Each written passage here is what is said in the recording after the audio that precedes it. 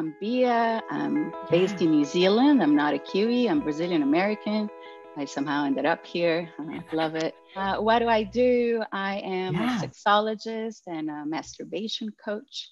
Teach people to come home to themselves, to their bodies. Unlike Brett, I don't have kids.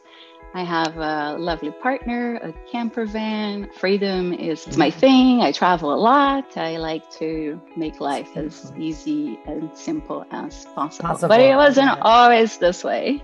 Yeah. So tell us, like, before you found us, like, what was life like for you? What were you struggling? It was awful because I just have there was so much to do. Yeah. And I had just regained my energy after 2 years of feeling like crap. And it was just overwhelming of like, oh, I have to do this. I need a new website. I don't know how to write copy. I don't know how to do this. And I need to do that. And money is not coming in anymore. And I would start a lot of projects and I'll never finish them. So I had them all like up to 80-90% completion, but I'll never finish anything. So I had I'm like, right, I'm going to do this now, like shiny object syndrome. And I'm going to do that now. And that. Oh, that's such a great idea. But never fully completing anything. And when I did, I'll just wait till last minute and I'll get really stressed and then I'll just hate the thing in the end and be like, right, I don't want to have anything to do with this anymore. So it was really hard, very chaotic. I was in survival mode. I had a lot of discovery calls, but I would never close clients. And I'm like, what am I doing wrong? And it was really a struggle. Yeah. Like financially, I was, mentally, I was super stressed and overwhelmed, and even though I knew what to do, I couldn't do it. And financially super broke and feeling like I'm going to be broke forever because I know what I need to do, but I just can't get myself to do it. And then how, like, what was your trauma? Was it anything you thought it was going to be? Yes. So I actually have been doing some work for a while. And so you knew your trauma ahead of time? Ish.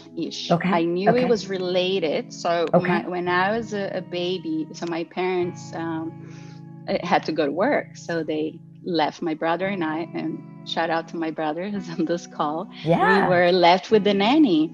Yes. And the nanny, she used to hit me. And I had that memory come up in a meditation a few years ago at a retreat, but I didn't really know what to do with that information. And so having the breakthrough session allowed me to go back to that moment and the meaning I gave to the moment that I was being hit when I was crying to have my needs met. So I had just pooped my diapers and I was crying because I was wet.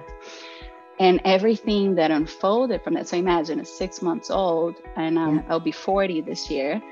And so my whole life I've been in that survival mode of like, oh, my survival is painful. So therefore I'm just going to do enough to get by. And that, and looking back, I see the way work, like money works for me is that, right, if I have a lot of money, that threatens my survival, because if survival is painful, then I would take time off and I'll travel or I'll quit jobs and I would run out of money. I'm like, right, I need money now. So now I'm going to work.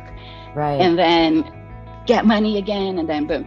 And I was so you working. Saw like how it all connected, like how like that trauma created that way of being is like how the dots connected.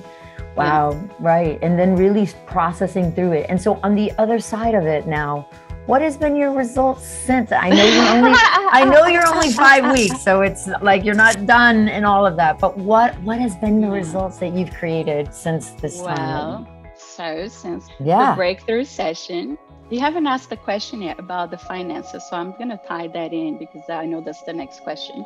Sure. I had no money to join this program. I actually reached out to my brother and my partner and see if they would lend me money. And they're both like, nah, this is just like another program. Yeah. And no, sorry. And I'm like, but I want to do it. Like, this speaks to me. I want to. And I had $5,000 to my name.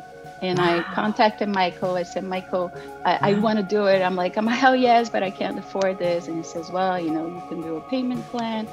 And so I said, I'm all in. The credit card wouldn't go through. And I had to call the credit card. I was like, I was like, the universe is saying no, but I'm saying yes. And the day the credit card went through, the next day I sold my first ever coaching package for $2,000.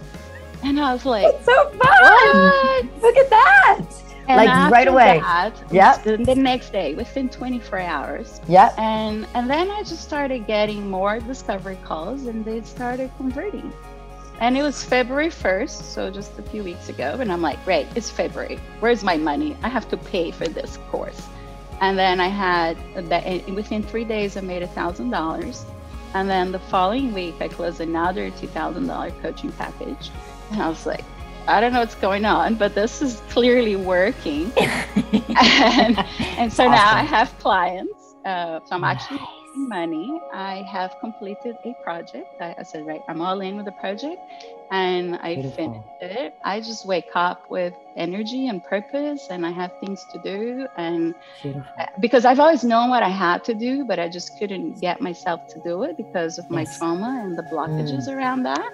And now that I know that I'm safe and no one's going to punch me, and that my survival is, it's okay. Like there's no pain involved. Every day is really, my days are so full of energy and even joy in showing up, instead of like, oh, it's a chore to do social media posts, or I can't do this.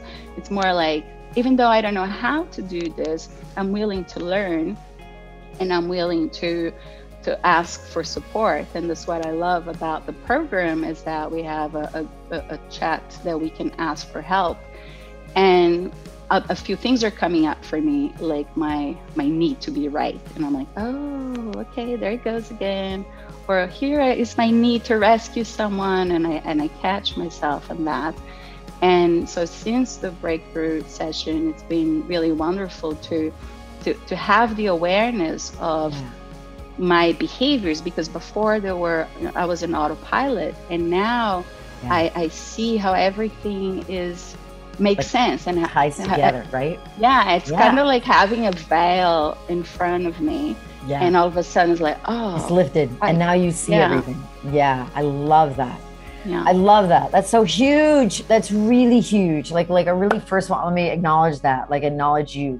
You're freaking crushing it, crushing it. Really, really, really crushing it.